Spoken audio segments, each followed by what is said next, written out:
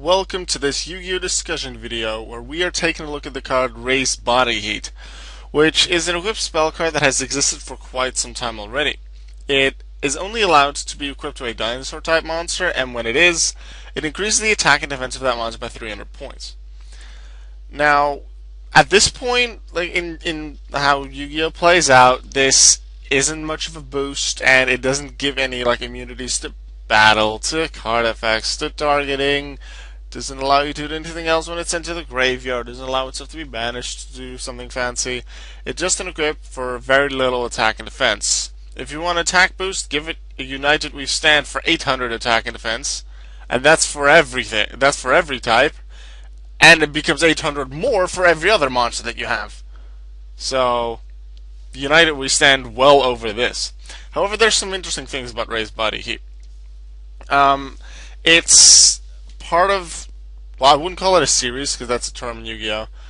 But every type in Yu-Gi-Oh! Except Psychic and Worm, because they weren't part of the original group, and Divine Beast, all of those other types have an equipped spell like this that allows it only to be equipped to one type, and then increases the attack and defense by 300 points. For example, here you have Mystical Moon for Beast Warriors. Interesting thing about Mystical Moon, the artwork looks better. It looks at better quality, but if you look at the card text, it looks to have been errata.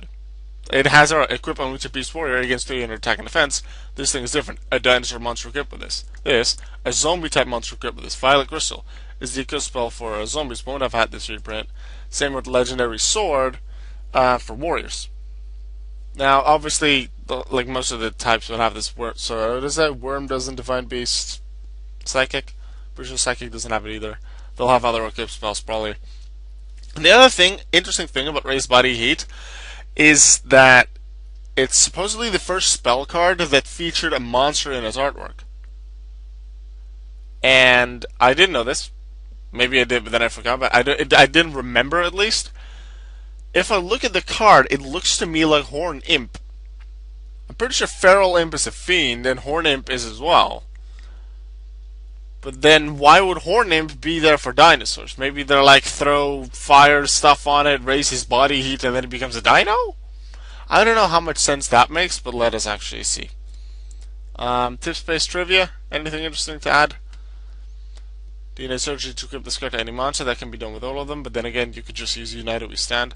In Yu-Gi-Oh! Forbidden Memories, this card can also be used to equip to any insect, reptile, most of the fires. What was that? Oh, that one, yeah. Okay, and then trivia. First spell card to feature a monster in its artwork. Which monster, though?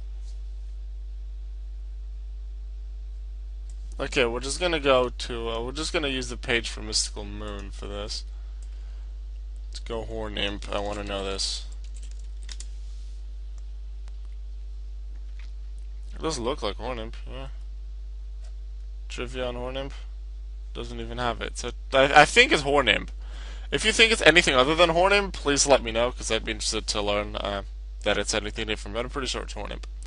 That was the Yu-Gi-Oh! Discussion video for today. I will see you in tomorrow's daily Yu-Gi-Oh! Video, where I should have another dual caster video for you of the semi-finals, the second semi-final match in the DNYCS Tokyo. And then one in the next 3 days, the finals will take place. Hopefully I'll be able to record that. We'll see. See you tomorrow.